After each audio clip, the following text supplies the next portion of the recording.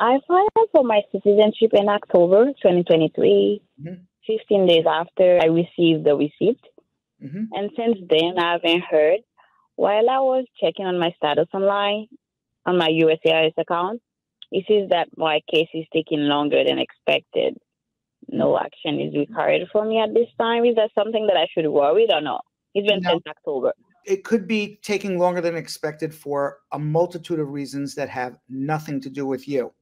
It could be staffing shortage. It could be that your file got transferred to the wrong office and they got to transfer it back. There could be a million reasons why it's taking longer. So do not worry about it. The only time you have to worry about it is when you really have to worry, which is they send you an RFE, which is a request for evidence that you're missing documents.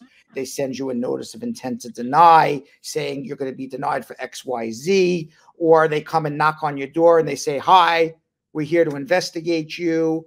But unless one of those three things happens, there's 100 other reasons why your case would take longer. That is not one of those three.